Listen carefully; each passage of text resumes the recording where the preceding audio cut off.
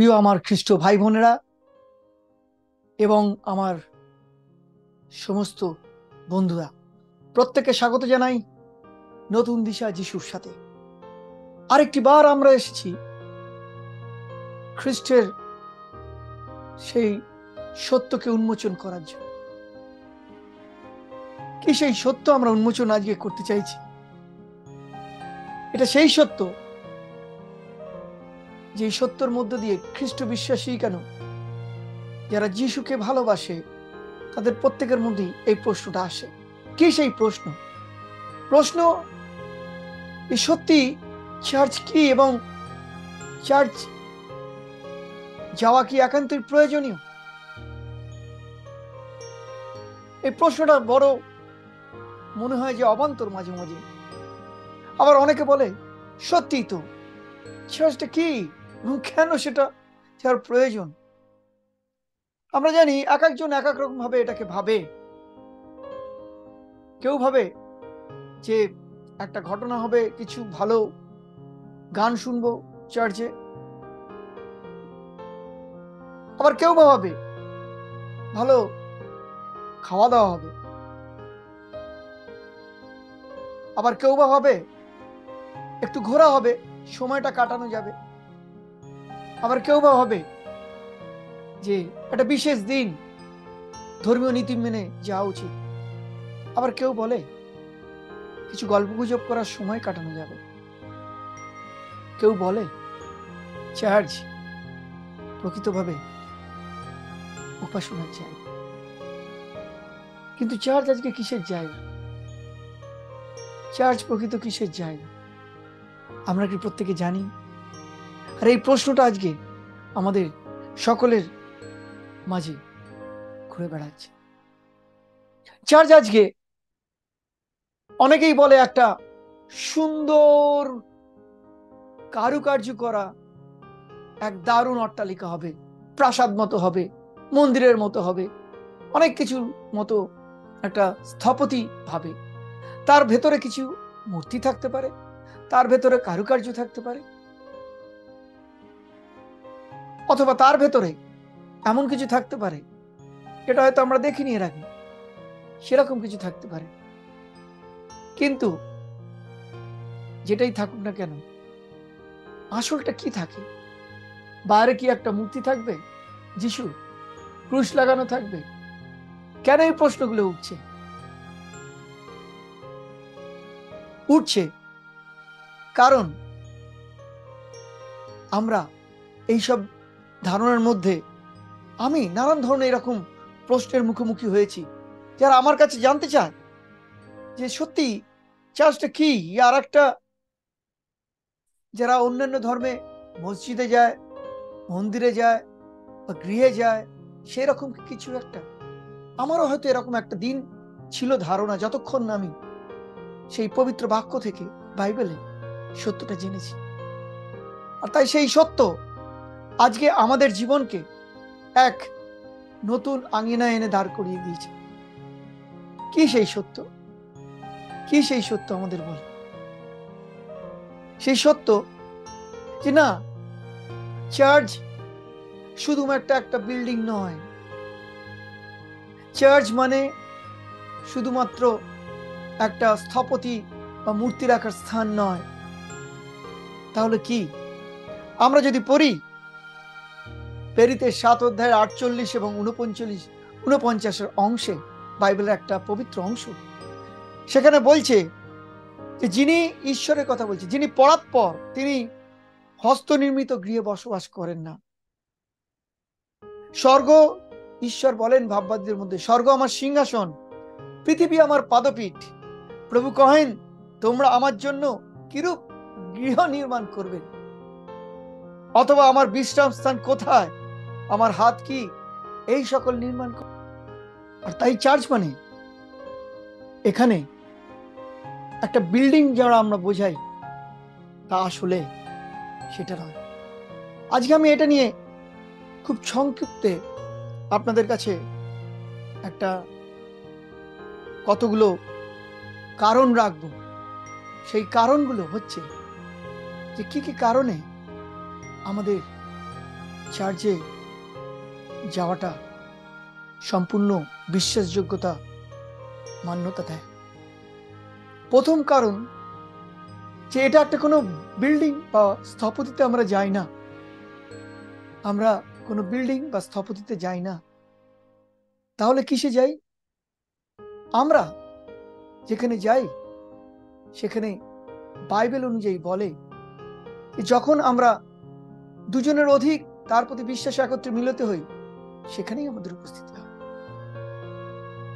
তাই প্রধান কারণ যে চার্চ একটা বিল্ডিং নয়, বরং সমষ্টিগতভাবে এক বিশ্বাসী আমরা পরিবার, যার মধ্য দিয়ে আমরা যাই। দ্বিতীয় কারণ, আমরা জানি যে যখন যিশু স্বর্গে উত্তীর্ণ হয়েছিলেন, তারপরে পঞ্চস্তম দিনে পবিত্র আত্মা নেমে এসেছিল এবং সেদিনকে 3000 লোক যিশুকে গ্রহণ করেছিলেন এবং অসম্ভব একটা কাণ্ড ঘটেছিল।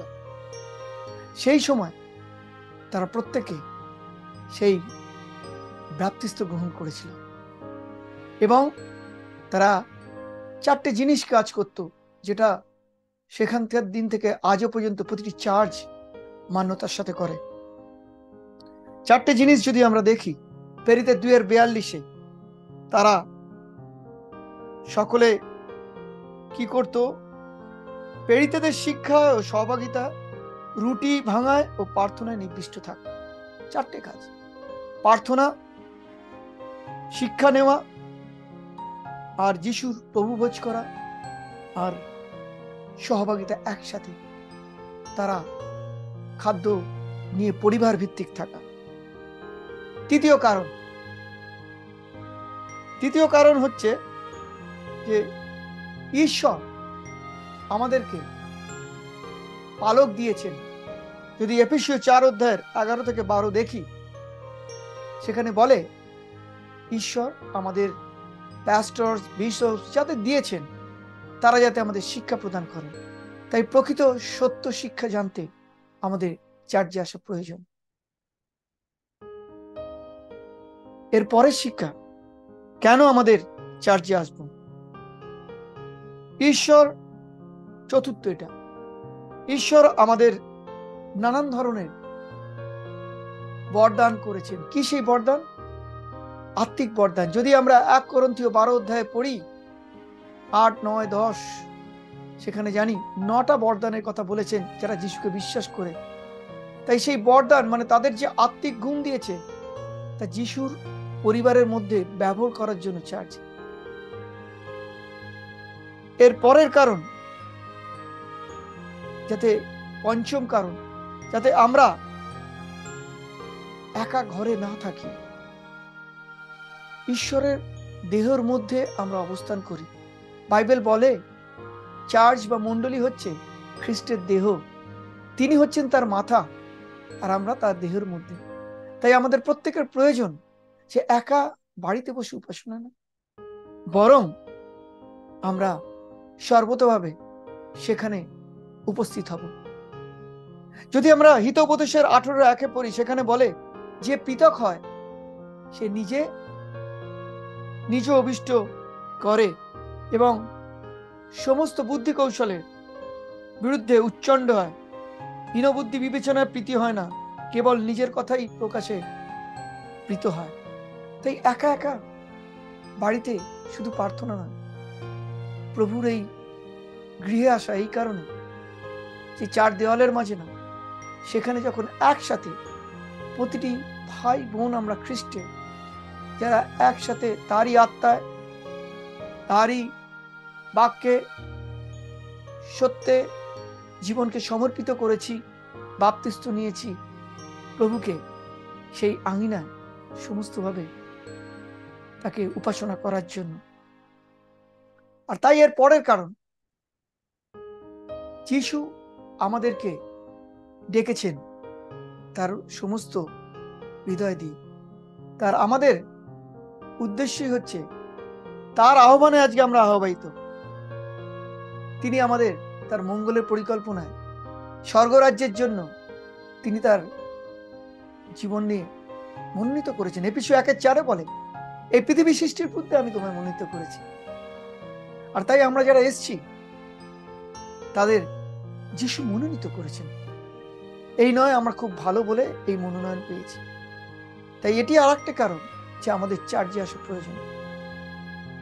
এবং এর পরের কারণ যে আমরা জানি এই চার্চকে খ্রিস্ট ভালোবেসে জীবন দিয়েছে, তাই তার প্রশংসা, তার গৌরব করা হচ্ছে সর্বত্র আমাদের সেই কৃতজ্ঞতা প্রকাশ করা এক দায়িত্ব এবং বিশ্বাসযোগ্যতা। যে আমরা চার্চে যাবো কেন, বিবিধ কারণ আরো থাকতে পারে, কিন্তু মূলত এই একটা কারণ যেটা মনে হয় আমাদের খ্রিস্ট বিশ্বাসী এবং প্রত্যেকের জন্য চার্চে আসা প্রয়োজন। আমরা অনেক সময় এর মধ্যে অনেক অজুহাত দিই। কি কি অজুহাত হয় সেগুলো হতে পারে আমি ব্যস্ত, আবার এও হতে পারে দ্বিতীয় কারণ আমার শরীর ভালো নেই, আবার এও হতে পারে পরের কারণ যে আমার অর্থ নেই, আবার এও হতে পারে আমি হতাশায় ভগ্ন, আবার এও হতে পারে আমার পারিবারিক চাপ, আবার এও হতে পারে আমার নিজস্ব কোনো কাজ, আবার এও হতে পারে অনেক দূর, আবার এও হতে পারে যে কোনো ভাই বা বোন আমায় এমন কথা বলেছে যে মনটা খুব কষ্ট। এই ধরনের নানান ধরনের কিন্তু আমাদের ব্যাধি আসতে পারে, এক্সকিউজ আসতে পারে, বা বলা যায় আমরা নানান ধরনের অজুহাত খাড়া করতে পারি। যে অজুহাতই খাড়া করি না কেন, বাইবেল বলে যে যিশু তার জীবন দিয়ে এই চার্চকে ভালোবেসেছেন। বাইবেল আরো বলে যে যিশুই হচ্ছেন এই চার্চের ভিত্তি, এই চার্চের ভিত্তি হচ্ছেন যিশু। আর তাই আমাদের দায়িত্ব, যদি আমরা দেখি, আমাদের দায়িত্বই হচ্ছে যে প্রতিটা রোববারে এবং যখন তার সমস্ত কার্যকলাপ হয় প্রত্যেকে যাওয়া। কারণ এটা একটা বিল্ডিং নয়, সুন্দর বাড়ি, ভালো জামা কাপড় পরে আমরা যাব, সুন্দর গান শুনবো, হাত তুলবো, আবেগ দিয়ে, অনুভূতি দিয়ে। এখানে আপনার আবেগ অনুভূতি শুধু দিয়ে কিছু করার জন্য নয়, নিজের আনন্দ প্রকাশের জন্য শুধু নয়, সেই আনন্দ যে আনন্দে জন্য যিশু তার জীবন দিয়েছেন, পাপের থেকে মুক্ত দিয়েছেন, তাকে প্রশংসা করা, তাকে গৌরব করা। আপনাকে যে অনন্ত জীবন দিয়েছে, জীবনের মূল্য দিয়ে তার সমরূপ। আর চার্চ হচ্ছে, বাইবেলে বলছে যে তা হচ্ছে খ্রিস্ট। 1 পিতরের 2 যদি 5 পড়ি, বলছে খ্রিস্ট হচ্ছে সেই মহামূল্য প্রস্তর। আমরা যখন একটা বাড়ি তৈরি করা হয়, কি করা হয়? তার ভিত্তিটা মজবুত করা হয়, যাতে বাড়িটা ঝড় বৃষ্টি আসলো দাঁড়িয়ে থাকে। তেমনি আমাদের এই খ্রিস্টীয় মণ্ডলী বা চার্চ, যেটা খ্রিস্ট তার জীবন দিয়ে মহামূল্য, সেই হচ্ছে আসল জীবন প্রস্তর, পাথর, যিনি গৃহকে, আমাদের প্রত্যেককে গেঁথে তোলেন। আর তাই আমরা হচ্ছি তার সমস্ত এক একটা দয়ার প্রস্তর। তাই আমরা যারা খ্রিস্টের, তারা যেন ঈশ্বরের উদ্দেশ্যে আমরা যাতে সম্পূর্ণ নিয়োজিত হই, আমরা যাতে বুঝতে পারি যে ঈশ্বর কি চান, আমাদের কি করা উচিত। আর তাই আমার মনে হয় আমাদের এই খ্রিস্টীয় জীবনে, বা যারা আমরা নতুন এই প্রথমবার শুনছি, অনেকের প্রশ্ন থাকতেই পারে যে আর একটা বোধহয় ধর্ম, তাদের গৃহ চার্চ হচ্ছে ধর্মের গৃহ, সেখানে কোনো প্রতি রোববার যেতেই হবে, না গেলেই বোধহয় অপবিত্র হয়ে যাবে। দুঃখের বিষয় না, আপনি চার্চে দৈহিকভাবে আসুন আর না আসুন, যিশু আপনাকে ভালোবাসবে, যিশু আপনাকে আশীর্বাদ করবে। কিন্তু ভাবুন তো, আপনার জীবনে আপনি ধরুন বাস উঠতে গিয়ে পড়ে যাচ্ছিলেন, আপনার ব্যাগটা পড়ে যাচ্ছে, উঠতে পারছেন না, সেই অবস্থায় আপনাকে দৌড়ে এসে কেউ বাসের ভেতর থেকে টেনে হিঁচড়ে তুলে নিল, তাহলে হয়তো আপনি পড়ে গিয়ে চাকার তলাও চলে যেতে পারতেন। আমাদের জীবনটাই তাই পাপে। আমার মনে আছে আমার নিজের জীবনে একবার বাসে উঠতে গিয়ে পেছনের দরজায় আমি পড়ে যাই। বাসের হ্যান্ডেল আমি ধরে আছি, কিন্তু আমি হেঁচড়ছি, আমি দেখছি সামনে আমার চাকা।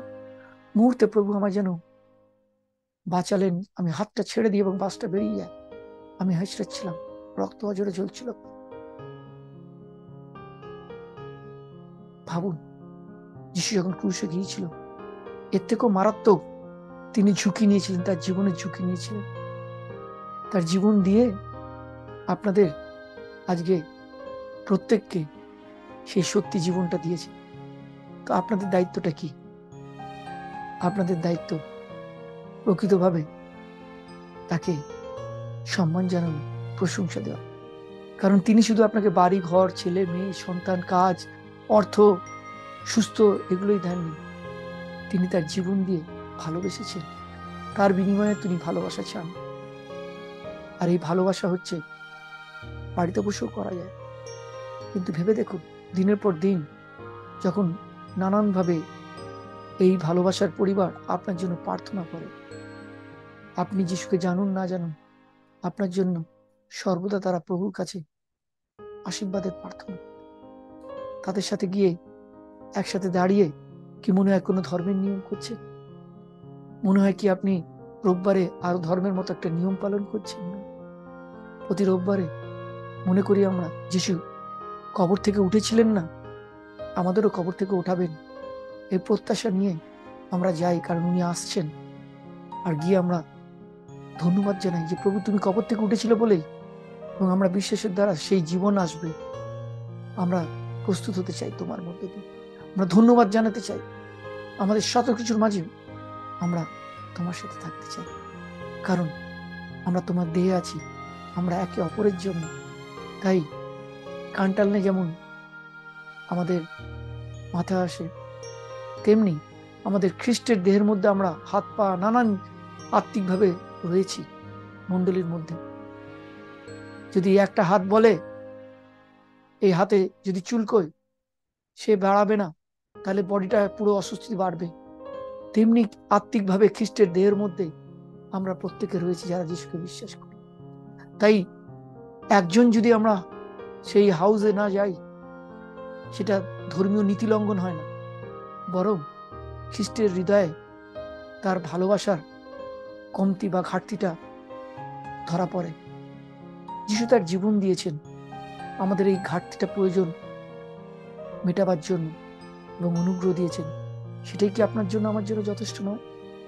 আসুন, প্রভু সমস্ত অজুহাত সেরিয়ে আমাদের প্রকৃত চার্চ কি এবং কেন যাব সেটা তার সত্য, তার হৃদয় দিয়ে, ভালোবাসা, অনুগ্রহ দিয়ে আমাদের সেই সাহস, সেই আনন্দ দিন, যাতে আমরা সেইভাবে যেতে পারি। প্রভু আপনাদের আশীর্বাদ ধন্য করুন। ধন্যবাদ সকলকে। জয় যিশু।